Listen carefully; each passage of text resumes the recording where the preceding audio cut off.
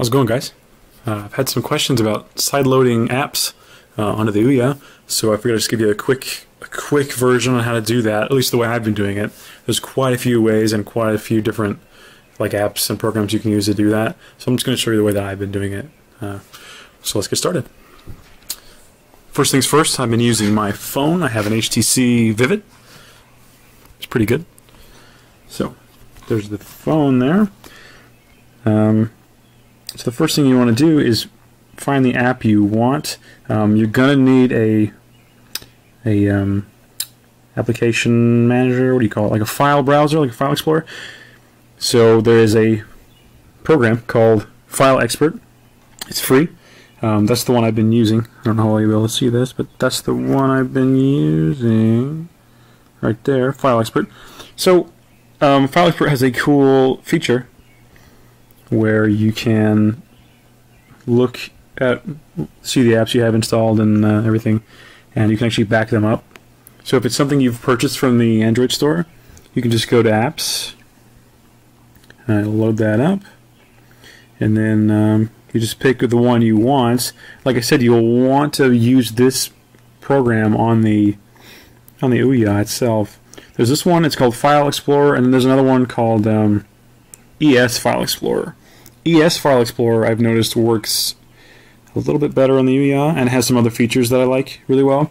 So that's the one I want to back up. Using File Explorer, or File Browser, whatever the hell this one's called, you want to back up ES File Explorer. So you'll hold it, and then you'll click on Backup. Oh, crap. Don't do that. Don't do what I do.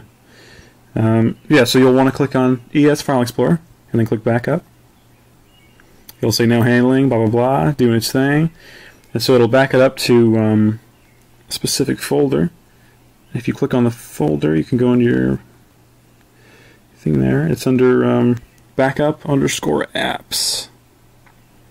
So then if I go down, there we go, ES File Explorer APK. So then you can do that, and then you click on Send Files. So then you'll click Share. And at this point you'll want to somehow, and this is totally up to you, get that file to your Ouya. I use Google Drive. I actually pay the monthly thing. It's like $5 a month for a hefty amount of storage.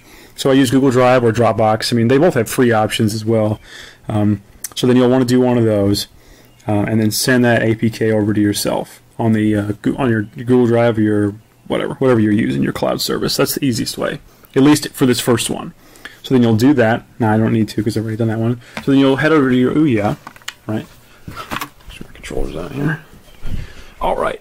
So we'll head over to the Ouya, and then on your system, if you have a out-of-the-box brand new system, you go to Software under the Make option, and you'll click on Browser. That's your web browser. So then, depending on what service you use, to be at your Google Drive or your my God, the other thing with the files in the cloud, the floating, the cloud thing, Dropbox.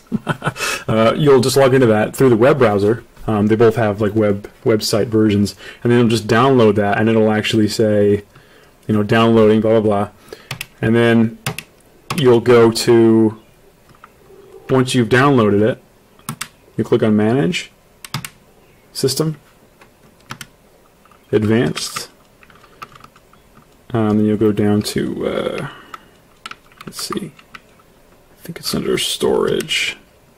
Yeah, you'll go to Storage, and then click on Downloads. And then the thing you downloaded will be in there. So then you'll just click it. If it's an APK, it'll pop up and say, hey, I want to install, so let's do it. So then, you give that thing permission. So here's the ES File Explorer that I did from way back when. So I'll hit X, well, not X, sorry, I'm used to, all my references are PlayStation references. I played PlayStation for so long. So then it's asking me to replace because I've already got it installed. So you'll want to just let it install, and then it'll pop up at the bottom. It'll say close or open, run program. So then you'll want to run it at that point. So then once you run that, or if you exit, it'll be under Make, software, and it'll be right there, and that's your little icon. So you'll go into that, and it's just like a computer, because it is kind of a computer. So then at that point, this is how you can access the stuff. If you plug in a USB stick, you can access it that way, though there's some funky issues with that at this point. Hopefully they fix that. So this thing really helps. And another thing that this one does really well, I like very much, is that it has the ability to send files over like a LAN, just wirelessly. So if I'm on my phone, let me grab that. I can pop into there, and if I want to send, let's see, I really hope this shows up. If I want to send myself another APK that I backed up, another game or anything, a music file or a picture or whatever, let me just see. Backup apps, I'll go into some of the ones I've shown. Dead Trigger, Max Payne, I got Netflix in there, Steam. So you just pick one. I had a request to do a Amiga emulator, so I'll just use that as an example. You'll click that, you'll click More, and you'll click Send. This is using the same one I'm using on the Ouya, the ES File Explorer, and it'll scan. And then if you go over here and click on using your touchpad on your Ouya controller, if you click on LAN, maybe. Or if you use Dropbox, you can stick stuff in there too. If you can sync up with your cloud, you can sync up your accounts, so your Google Drive or your Dropbox or whatever. So then you'll click on LAN, and then that's my computer, which you can do that if you want to. I haven't had a lot of luck with that. So then you'll click on the little magnifying glass for search, and it'll scan, and then click. See, click retry down here. Now Ouya pops up, so you just get out of that. I want to select this guy here. Click send, and then it'll pop up on here. This guy wants to send this to you. Do you want it? Tell it yeah. So then you'll tell it where you want it to download to, just like a computer. And so I'll put it in my downloads just so I remember, since I can't remember anything. And then it'll just send over my local connection. Boom.